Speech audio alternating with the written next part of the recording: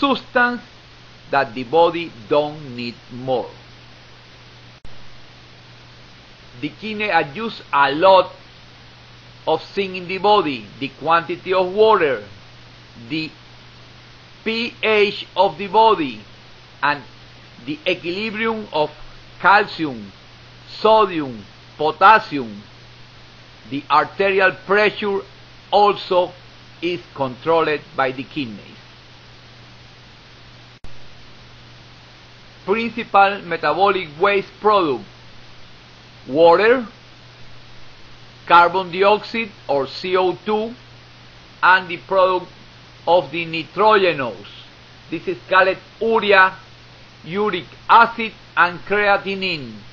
These three metabolic products are laboratory tests to diagnose disease of the kidney.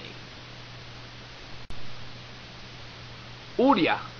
Urea is very important because urea is the substance that gives the characteristic yellow color of the urine.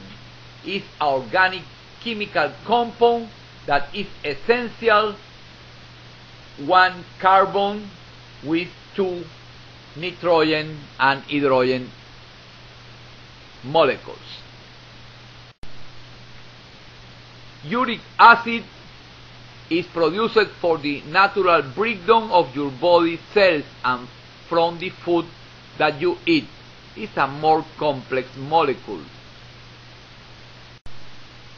Creatinine is a product of the muscle and is very important laboratory examination to know how are working the kidneys. Urinalysis. Urinalysis is essential to detect urinary tract disorders because there are a lot of diseases that you cannot diagnose with ultrasound because are microscopic, and there are diseases of the glomerulus or other disease that the ultrasound cannot diagnose, but the urinalysis can make the diagnosis. The presence of an acute infection causes hematuria. Hematuria is one of the most important things that can happen in urine, and there are a lot of diseases of the kidney that produce hematuria. Pyuria is the presence of pus in the urine and is in general with infection of the kidneys. In other words, pyelonephritis. The control of the acidic or alkaline urine is other of the function of the kidney, and very important function for the body. When the pH is not normal, the body is not good. This is one of the most important controls of the kidneys. The abundance of hydrogen ions in the solution is called pH, concentration of hydrogen.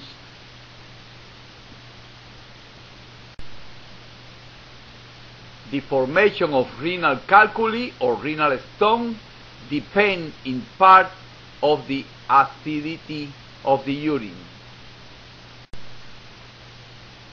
Specific gravity or also density that measures the capacity of the kidney to concentrate the urine.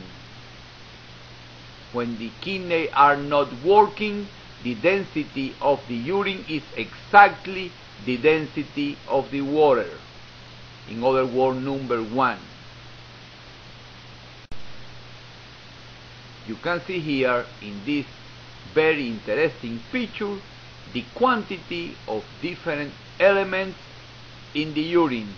Urea, the substance that gives the yellow color to the urine, is 25.5 grams, and uric acid is very little.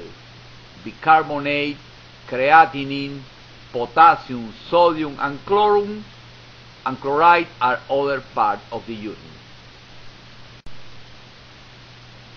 The specific gravity or density is very low when there are renal failure. When there are renal failure, in general you can see a echogenic little kidney, because the cortex, that is the part that produces the urine, is not more present. This disease causes renal tubular damage, which affects the ability of the kidney to concentrate the urine.